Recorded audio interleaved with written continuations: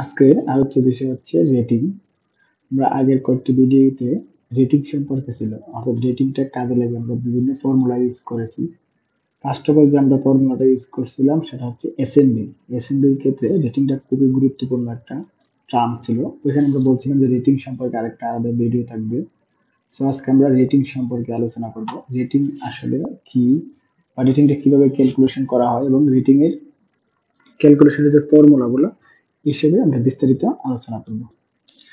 ফার্স্টে দেখেন এখানে একটা রেটিং দিয়ে আপের দিকে টেডো সাইন এসএনবি দেন হচ্ছে এফিসিয়েন্সি।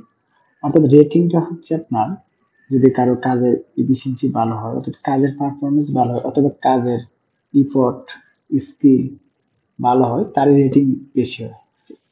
আর রেটিংটা যদি বেশি হয় তাহলে আমরা এসএনবির ক্ষেত্রে, এসএনবি ক্যালকুলেশনের ক্ষেত্রে আমরা দেখছি যে যখন আমরা এসএনবি ক্যালকুলেশন করেছি তখন রেটিংটা ছিল এসএনবির ক্ষেত্রে খুবই গুরুত্বপূর্ণ।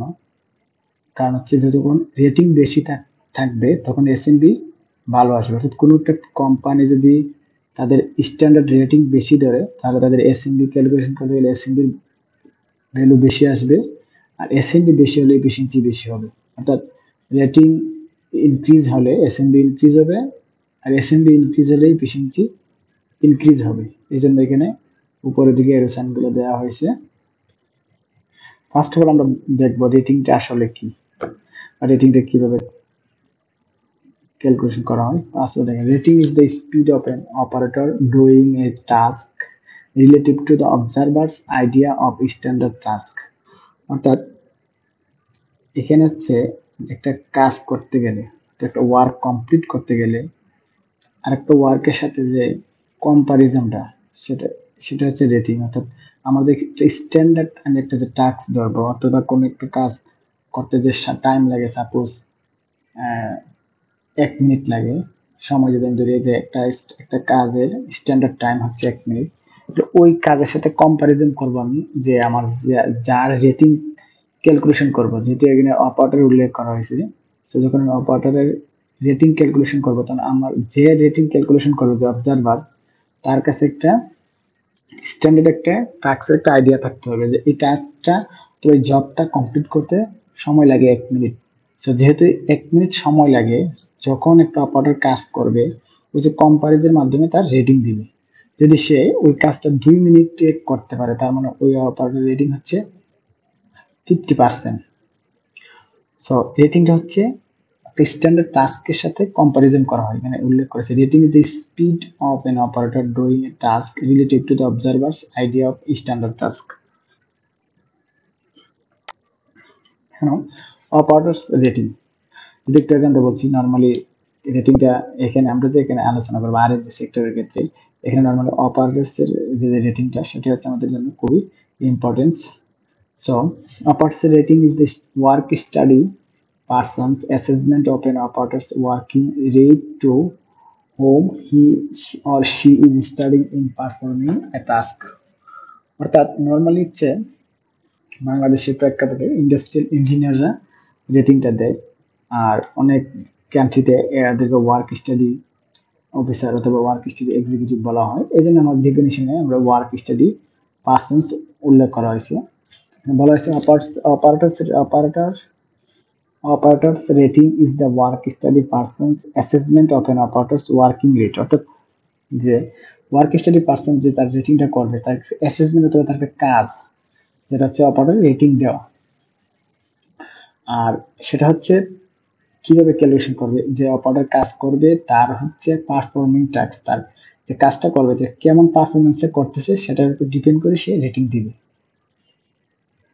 What is rating in the time study? Time স্টাডির প্রেক্ষাপটে রেটিংটা কি, সেটাকে আমরা একটু আগে বলছি যে এসএনবি ক্যালকুলেশন করতে হলে রেটিং দেওয়া হয়, সেটা হচ্ছে টাইম স্টাডির ক্ষেত্রে। অর্থাৎ SNB calculation one type of time study.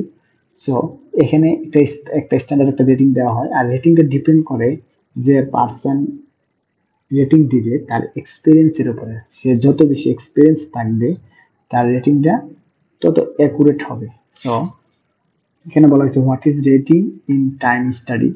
Rating is that process during which the time study analysed compares the performance of the operator under observation with the observer own concept of normal performance উল্লেখ করতে rating is that process during which the time study analyst compares the performance of the operator একটা আমি একটা অপারেটরের standard পারফরমেন্সের সাথে comparison করতে হবে compares the performance of N operator under observation with the observer on concept of normal performance যে আমি কম্পারিজন করব যে যে অবজারভার কম্পারিজন করবে তার ওন কনসেপ্ট দিয়ে অবজার্ভ করে টাইম স্টাডির ক্ষেত্রে এটা কাজে লাগাবে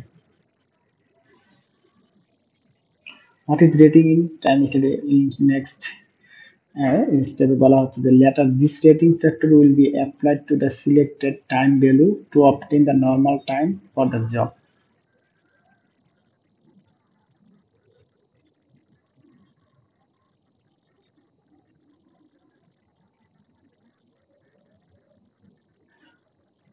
operator performance rating performance rating is a step of a work measurement system অর্থাৎ একজন ওয়ার্কার যে কাজ করবে সেটা আমরা যে পারফরমেন্স রেটিং দিই এসএমবির ক্ষেত্রে নর্মালি পারফরমেন্স রেটিং দেওয়া হয় সেটা হচ্ছে তার মেজারমেন্ট সিস্টেম তার ওয়ার্ক মেজারমেন্ট করা হয় সে যদি 100% এফিসিয়েন্সিতে কাজ করে তার মানে তার রেটিং হচ্ছে 100%।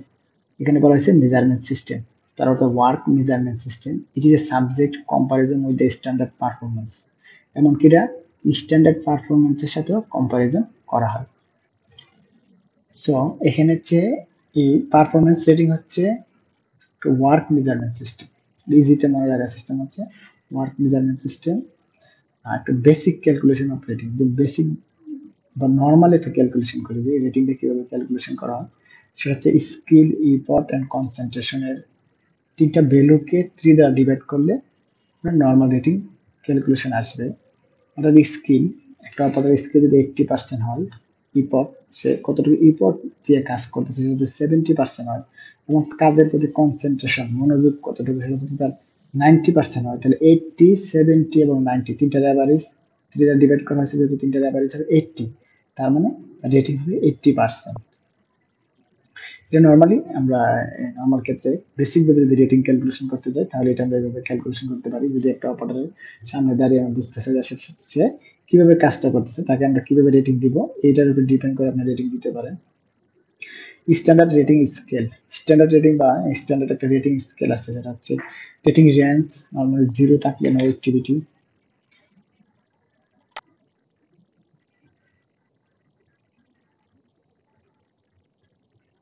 0 থাকলে নো অ্যাক্টিভিটি 1 থেকে 50 ভেরি স্লো 51 থেকে 75 ট্রাইং ফাস্টার আর 76 থেকে 100 ভেরি ফাস্টার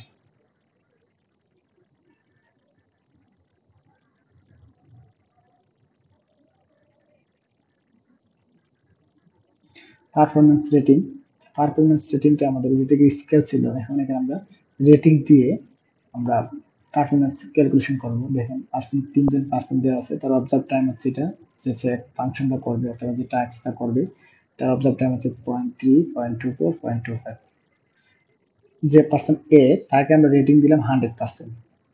তাহলে বেসিক টাইম হচ্ছে বেসিক টাইম ফর্মুলা আমরা এসএমবি ক্যালকুলেশনে দেখছি বেসিক টাইম ফর্মুলা হচ্ছে অবজার্ভ টাইম ইনটু রেটিং সেই জন্য 0.3 আর be in observe time 0.24 minute তার রেটিং দেওয়া হয়েছে 125 সো তার বেসিক টাইম দেখেন এখানে বেড়ে গেছে কারণ তার রেটিং ভালো সে স্ট্যান্ডার্ড পারফর্ম বা স্ট্যান্ডার্ড যে টাস্ক বা টাইম তার চেয়ে অল্প টাইমে কাজ করতে পারে কিন্তু তার রেটিংটা বেশি সো তার বেসিক টাইম হবে 0.38 সিমিলারলি সি অবজার্ভ টাইম ধরে নেওয়া হয়েছে 0.25 রেটিং দেওয়া হয়েছে 80 তার মানে তার বেসিক টাইম কমে যাবে যেহেতু তার 100% নিচে যদি রেটিং 100% নিচে হয় তাহলে তার বেসিক টাইম কমবে কারণ ইন্টিগ্রাল 0.8 এটা 0.8 কমে যাবে so here A is a standard worker B is a fast worker and C is the slow worker অর্থাৎ এখানে তিনটা যদি আমি কম্পারিজন করি যেহেতু তার 100% বেশি সে স্ট্যান্ডার্ড ওয়ার্ক কাজ করতেছে 125 তার মানে স্ট্যান্ডার্ড হচ্ছে সে ফাস্টার কাজ করতেছে আর সি হচ্ছে স্লো মানে স্ট্যান্ডার্ড হচ্ছে কম পারফরমেন্স রেটিং এ কাজ করতেছে এই জন্য এটা হচ্ছে স্লোয়ার সবাইকে ধন্যবাদ নেক্সট ভিডিও দেখার জন্য আমন্ত্রণ রইল